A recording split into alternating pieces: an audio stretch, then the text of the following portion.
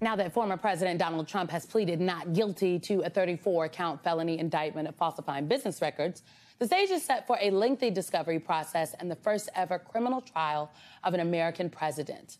A key player in the case is Trump's former lawyer and self-described fixer, Michael Cohen, whose name appears 11 times in the 16-page indictment. Cohen already served time, in part for campaign finance violations involving alleged hush money payments to adult film actress Stormy Daniels about an affair she said she had with then-candidate Donald Trump. Trump denies the affair ever happened. Cohen and now the Manhattan District Attorney's Office say the payments were made at Donald Trump's direction. Meanwhile, supporters of the former president insist that Cohen cannot be trusted. Well, Michael Cohen joins me now. He is the author of the book Revenge, How Donald Trump Weaponized the U.S. Department of Justice Against His Critics, and the host of the Mea Culpa podcast. Michael Cohen, it is good to see you on the screen, sir. How are you? Happy holidays to you and all to your viewers. Happy holidays to you. So, look, this happened on Tuesday. It seems so long ago. But was there anything in the indictment or even the statement of facts that you previously didn't know when it became public? No, I mean, I was pretty sure that the topics that I was questioned on by the grand jury, as well as by the prosecutors before the grand jury, were identified in those statement of facts.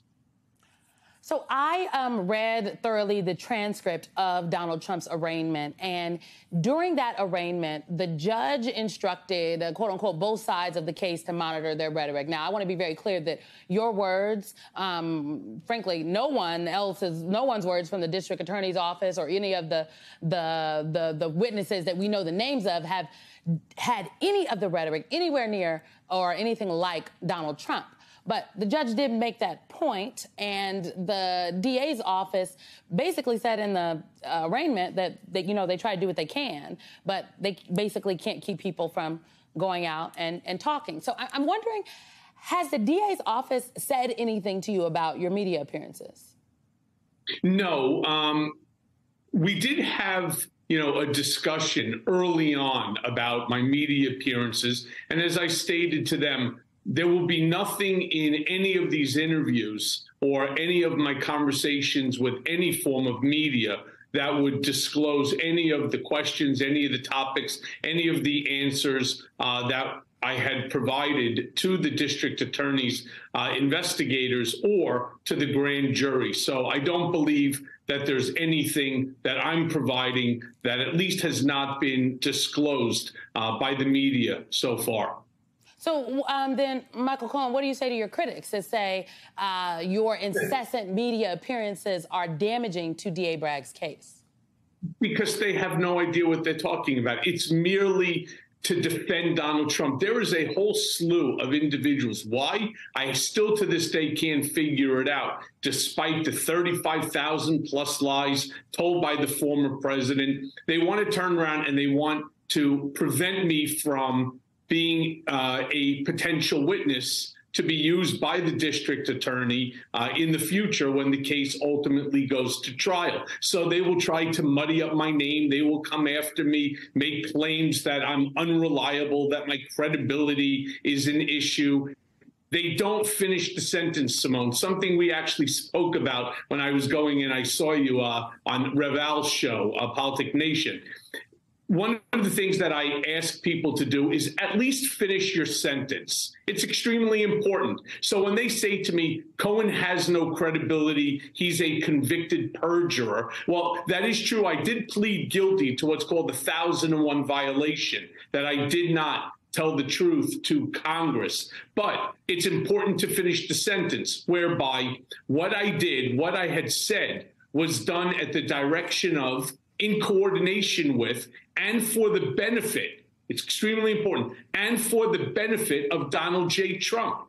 It's also important to note what this big lie is that they think is going to prevent me from being the credible witness that I clearly am and that I have shown myself to be. Today, by the way, is the 5-year anniversary of the raid on my home, hotel, law office, and safety deposit box. So they need to finish the sentence whereby All right, they explained that the lie was the number of times that I told Congress that I spoke to Donald about the failed Trump Tower Moscow real estate project. I told them, again, the direction of in coordination with them for the benefit of Donald, I told them 3 times, when the real answer was I spoke to him about it 10 times. And if anyone out there fans or detractors think that that's going to stop me from being the credible witness that I am, they clearly don't understand how the process works. You know, Michael, when I start my show, at the end of every open of my show, I say, I'm Symone Sanders-Townsend, and I have something to say.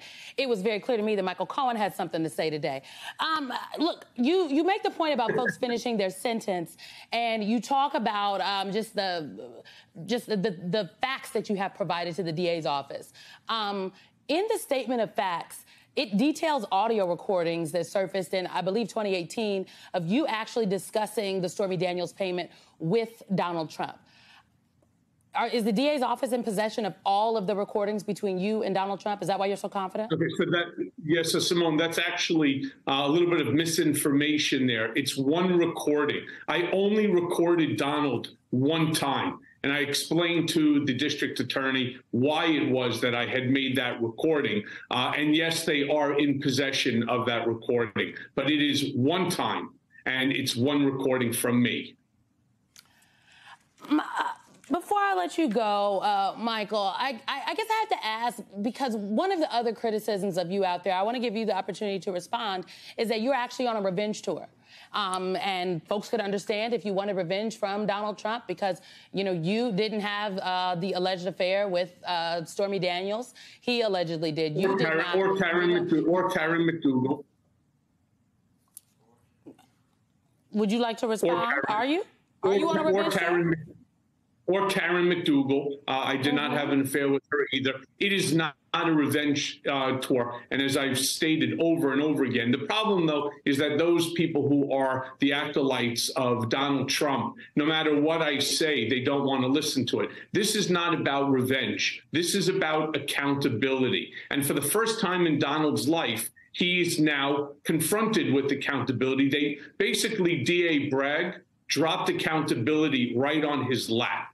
And he now has to contend with that. You know, I've also been very clear when I stated that I'm not, you know, people ask me all the time, oh, you must feel great, you know, about what is going on, what's happened. That's not true. I do not, because despite the fact that, again, it's about accountability, I'm not happy simply because it makes the United States, what's going on, the first president ever in the history of the United States to be, you know, indicted. This is not a good look for America. Well, it's not a good look for the presidency. I guess I would disagree with you there, Michael Cohen, because I guess I would say that I think a president being held accountable, going through the system like anyone else, I think it's good for democracy. And America is now joining the rest of the world. We could do this all day, Michael, but they're telling me I gotta go. Certainly, yeah. They're telling me we gotta go, but you have to come back because there'll be more to discuss. This is going to be a long discovery process.